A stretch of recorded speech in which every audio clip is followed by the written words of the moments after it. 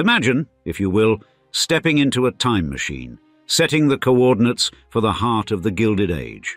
America's era of unprecedented industry and affluence that forged the most iconic old money families. And, amid the titans of the time, beyond the Rockefellers, Carnegies, Astors and Mellons, there looms a name that might surprise you. Gould. Indeed, Jay Gould, that infamous architect of fortunes whose audacious maneuvers in finance and railroads arguably gave us the phrase robber baron. But Gould's tale doesn't just end with that moniker. At the zenith of his power, he was a force so formidable that he came breathtakingly close to cornering the entire gold market, a feat so fantastical that it threatened to bring President Ulysses S. Grant to his knees. On today's episode, we become your tour guides into the opulent and infamous world of Jay Gould and his descendants. Through their eyes, you will witness the fierce battles for supremacy in business, the lavish lifestyles that only unimaginable wealth could afford, and the intricate strategies of power and influence that turned the wheels of the nation's progress, painting a vivid picture of an era where ambition knew no bounds and the quest for dominance was the ultimate game. Thus, their legacy, marked by extravagant multi-billion-dollar successes and spectacular falls from grace, offers a window into the tumultuous period that gave rise to America's wealthiest dynasties, as we describe the Goulds, the old money family that went from riches to rags and back again. Jay Gould, a titan of American railroads and a wizard of finance, stitched his name into the fabric of the late 19th century with a fortune so vast it's hard to wrap your head around it. Picture $71.2 billion in today's dollars, enough to make Midas blush. Therefore, Gould wasn't just rich. He was a cornerstone of America's transportation revolution, playing the market with the finesse of a seasoned gambler. And his empire wasn't confined to ledgers and stock certificates. Gould's penchant for splendor was nowhere more evident than in his choice of digs, with Lyndhurst Mansion being the jewel in his crown. Perched by the Hudson in Tarrytown, New York, this Gothic revival masterpiece, enveloped in its own 67-acre wonderland, was more than a home. It was a statement. Acquired in 1880, Lyndhurst was a canvas for Gould's grandeur, boasting turrets and designs that broke the mold of conventional architecture. Thus, his tenure at Lyndhurst, though marred by tuberculosis, was a time of opulence and refinement, evidenced by the treasures within Herter Brothers furniture, Tiffany windows, and paintings straight out of the Knoedler Gallery. After Gould's departure in 1892, Lyndhurst's legacy continued through his daughters, Helen and Anna, who infused it with their personal touches, modernizing and memorializing the estate. Now, a national historic landmark, Lyndhurst stands as a preserved slice of history, inviting us into the world of one of America's most intriguing magnates. But Gould's reach extended beyond the realms of real estate and railroads. His dominion over Western Union gave him the keys to the kingdom of information, allowing him to manipulate news flow and silence critics. Indeed, Gould's dance with politics was a delicate one, involving backroom dealings and, reportedly, the greasing of presidential palms. And Jay Gould's belief in the United States' economic future not only shaped his business maneuvers, but also etched a path for his descendants, weaving their way into the tapestry of global power and prestige. The marriages of his family members, notably Anna Gould's ties with European nobility through her marriages to Bonnie de Castellane and then to Haley de Talleyrand-Périgord, Duke of Saigon, mirrored the Gould family's societal elevation and their unbroken strand of influence. Not to be overshadowed, Helen Vivian Gould's union with John Graham Hope Delapour Horsley Beresford, a scion of British nobility, underscored the family's entrenched status among the world's elite, bridging continents and cultures. These days, the torch of the Gould legacy has been carried forward by their business ventures, particularly through Kingdon Gould III. A beacon of the family's legacy, Kingdon's forays into Washington, D.C. real estate, including the legendarily opulent Mayflower Hotel, highlight the Goulds' unyielding influence on the economic stage. However, Needless to say, this family isn't exactly the household name that the Rockefellers or Mellons have continued to be. With that in mind, what exactly happened to this once $70 billion behemoth of a family that led them to fade into obscurity? To answer that, we'll have to turn over the proverbial page to the next chapter.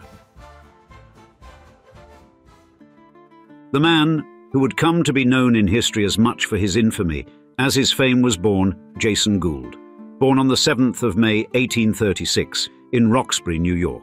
And regardless of his later controversial exploits, without a doubt the life of Jay Gould represents the classic rags to riches American ethos, as his journey began in a setting far removed from the bustling centers of finance and industry in a family of modest farmers in western New York. Now, John Burr Gould, Jay's father, balanced his life between farming and milling, participating actively in community development. And notably, he was the first male child of European descent born in Roxbury, remembered for his contributions to local education. Mary Moore, Jay's mother, brought to the family a heritage of Scottish settlers known for their strong religious convictions and perseverance. For this, Jay inherited from her a blend of religious fervour and a softer side that would occasionally manifest in his later business dealings. Despite their humble circumstances, Jay Gould's early life was supported by his parents' commitment to his education and development. This support enabled him to attend local schools and further his studies at Beechwood and Hobart seminaries, where he was exposed to classical languages. Undoubtedly, this educational background was somewhat exceptional for a farmer's son, suggesting his parents recognized and nurtured his potential beyond their agricultural setting. Growing up in Roxbury, Gould's early years revealed a sharp intellect and a natural inclination towards commerce, setting him apart from his peers.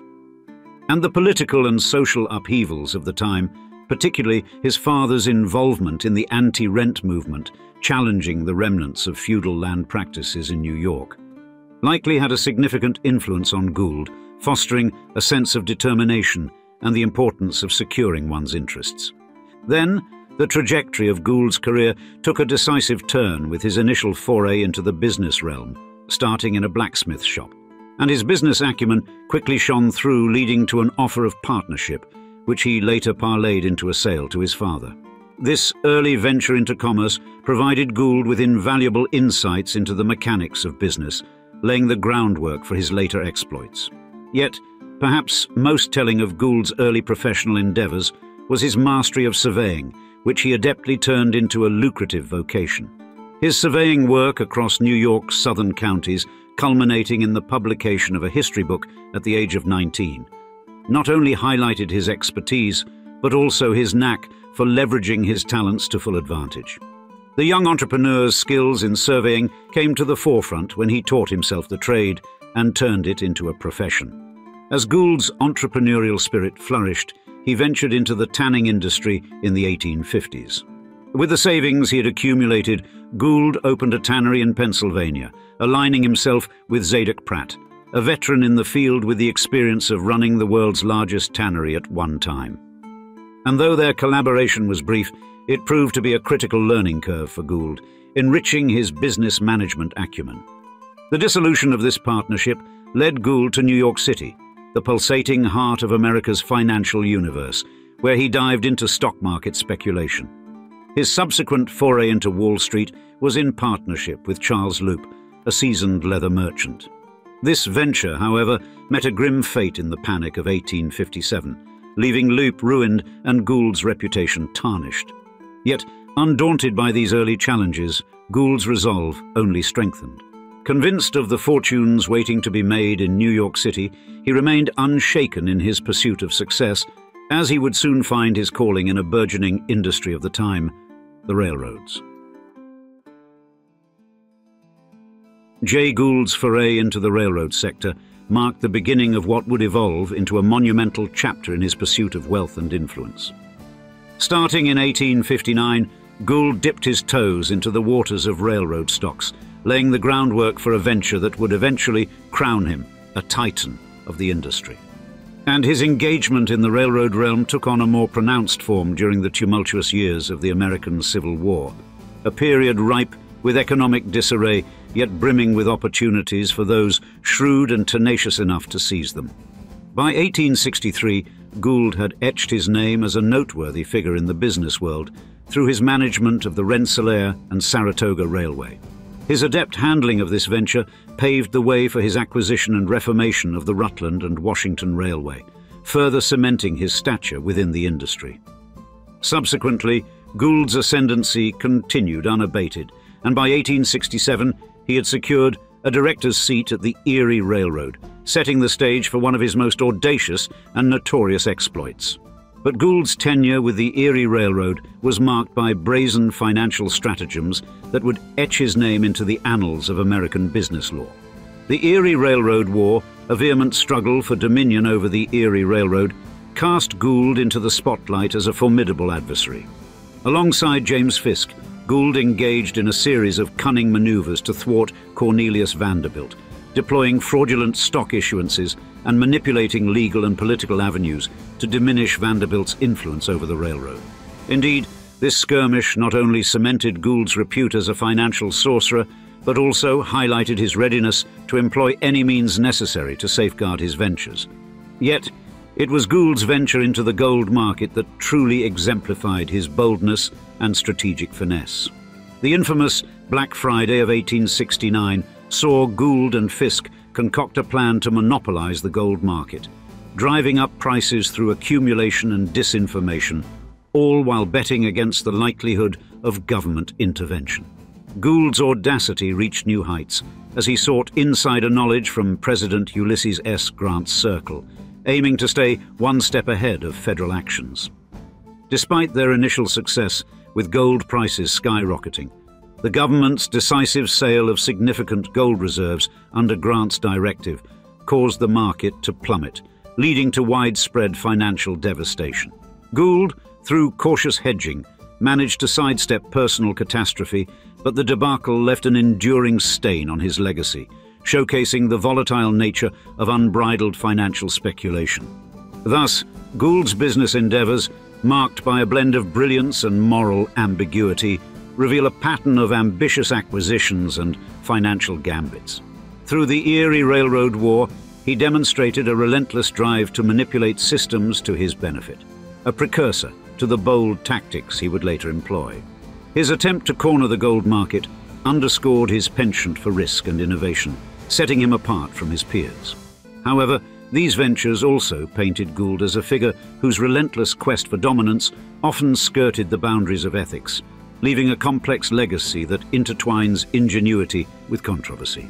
Now, Jay Gould's ascendancy to the zenith of financial success culminated in an amassed fortune, estimated at a staggering $77 million, an amount that, in contemporary terms, translates to many billions, as mentioned in the beginning of this video. His financial dominion extended across various pivotal sectors of the American economy, most notably railroads, telegraphy, and even the media, with significant stakes in the Union Pacific Railroad, Western Union Telegraph Company, and ownership of the New York World newspaper. Yet, despite Gould's undeniable prowess in wealth accumulation and his substantial contributions to the American economic landscape, especially in the realms of railroad expansion and modernization, his name became synonymous with the pejorative moniker robber baron. This label, emblematic of the era's most ruthless capitalists, clung to Gould and his peers, who were perceived as exploiting labor, manipulating markets, and engaging in bribery to amass vast fortunes, often at the public's expense. However, no matter what our opinions of his tactics are, it is clear that Jay Gould emerged a very rich man, ready to pass a hefty legacy onto his children. In the next chapter, we'll find out whether they were able to keep the fortune growing, like the Rockefeller and Mellon descendants did, or if they would falter. George J. Gould's entrance into the world on the 6th of February, 1864, in New York City, marked the assumed continuation of a legacy shaped by his father, Jay Gould.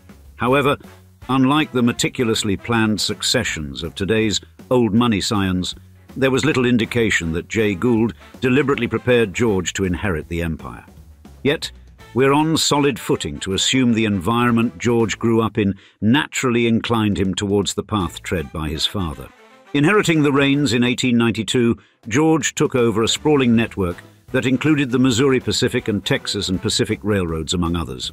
But George's tenure was marked by ambitious but ultimately unfulfilled visions, such as the creation of a transcontinental railroad system. This dream, grand in scope, was marred by a lack of concrete financial and operational planning, and his approach to expansion was fraught with strategic missteps, notably an aggressive push for growth without the necessary capital, which overstretched the empire's resources and hampered its competitiveness. Under George's watch, the Gould railroads grappled with outdated infrastructure and inefficiencies, lagging behind rivals that prioritized modernization and operational excellence. And his failure to adapt to the fast-evolving landscape of the American railroad industry, particularly evident in his handling of economic downturns like the Panic of 1907, further destabilized the empire. Therefore, unlike his father, whose knack for market manipulation and strategic acumen was legendary, George's decisions often reflected a lack of the same depth of insight, leaving the empire vulnerable to financial turmoil. Furthermore, George's laissez-faire management style contributed significantly to the decline of the Gould Empire. This approach led to strategic drift and operational neglect, allowing problems like corruption and maintenance issues to flourish unchecked, a stark departure from Jay Gould's tightly controlled empire. The resulting deterioration in service quality and customer trust further diminished the competitiveness of the Gould railroads. In other words, the cumulative effect of these strategic blunders was the loss of control over the family's railroad holdings, and the financial disarray brought on by George's leadership forced the Goulds to cede several key railroads, marking a dramatic fall from prominence in the American railroad industry. However, while George was bungling up the family fortune, the women of the Gould family were using a bit more tactful approach to the old money game through strategic marriages and working their way into the aristocracy. Anna Gould, born into the opulence and controversy surrounding her father, Jay Gould captured the public's imagination not solely through her inheritance, but also via her marriages to European aristocracy. In 1895, she entered into matrimony with Bonny de Castellane, a French nobleman emblematic of old-world title holders who sought to fortify their waning fortunes through alliances with New World wealth. Indeed, this marriage represented a quintessential Gilded Age transaction, merging the financial might of America's new money with the storied pedigrees of European nobility. And the union of Anna and Bonny was marked by opulence and public fascination, with their Parisian residence, the Palais Rose, standing as a testament to their extravagant lifestyle. However, the marriage deteriorated due to Bonny's prodigal spending habits and unfaithfulness, culminating in their divorce in 1906. Anna's subsequent marriage to another aristocrat, Élie de Talleyrand-Périgord, Duke of Sagan, in 1908, marked her second alliance with European nobility, further elevating her social stature despite initial familial reservations given Élie's relation to Bonny and his less illustrious paternity. Unlike her first marriage, Anna's union with Haley proved to be more harmonious and enduring. Next, Marjorie Gould, a niece of Anna, also navigated the marriage market to bolster the Gould family's societal position through her union with Anthony Joseph Drexel III in 1910. This alliance with the Drexel banking dynasty underscored the strategic matrimonial choices that fortified the Goulds' social standing in both American and European circles. And Helen Gould, another distinguished member of the Gould lineage, furthered the family's entrenchment in nobility through her marriage to John Graham Hope de la Poer Horsley Beresford, the 5th Baron Decies, in 1911. To provide a bit more context, these matrimonial strategies were emblematic of a broader phenomenon during the Gilded Age, where marriages between American heiresses and European nobles were orchestrated not just for love, but for the mutual benefits they offered: financial stability for the aristocracy and an entree into the elite social echelon for America's nouveau riche. The Gould family's forays into such unions thus mirrored the ambitions and societal aspirations of America's wealthiest clans, seeking to cement their legacy and prestige through connections that spanned the Atlantic, blending the rugged individualism of American enterprise with the ancient traditions of European aristocracy. In some ways, we could say these marriages also saved the Gould legacy, for from them birthed later generations of influential, if somewhat poorer, descendants in many fields across the world. The modern Gould family, with its roots deeply entrenched in the industrial and financial bedrock of American history, branched into various spheres of influence and achievement, from the cutthroat arenas of business established by Jay Gould to the refined realms of sport and public service navigated by his descendants. For example, Kingdon Gould Sr. and Jay Gould. The second exemplify the evolution of this dynastic tale, embodying the transition from the aggressive pursuit of wealth to the cultivation of genteel interests and public stewardship. Kingdon Gould Sr., born into privilege in 1887 in Manhattan, emerged as a figure who seamlessly blended the financial legacy of his lineage with a passion for the social and sporting life that defined American high society in the early 20th century. A product of the prestigious Columbia University, his education in engineering paved the way for his stewardship of the family's railroad interests and his valorous service during World War I. And beyond his professional endeavors, Kingdon Sr. was renowned for his prowess in polo, a sport that symbolized the leisure and competitive spirit of the elite. Furthermore, his marriage to Annunziata Camilla Maria Lucci broadened the familial and social connections of the Goulds, ensuring the legacy's continuation through their children, among them Kingdon Gould Jr., who we'll cover in a second. And Jay Gould II, Kingdon Sr.'s sibling, charted a path in another historically elite sport. His acclaim was garnered not in the boardrooms of industry, but on the court tennis fields, where his extraordinary skill earned him a championship reign that spanned over 2.5 decades, and even an Olympic gold medal. His triumphs in court tennis, starting from a precocious national title win at 17, attested to a dedication that paralleled the industrious spirit of his grandfather, albeit within the confines of sport rather than finance. Yet, the achievements of Jay Gould II in the sporting domain did not insulate him from personal trials, as his life was prematurely curtailed by illness, a poignant reminder of the vulnerabilities that lie beneath the surface of public success. The continuum of the Gould legacy was furthered by Kingdon Gould Jr., who transitioned from the familial heritage of financial and sporting accomplishment to a career defined by political and diplomatic service.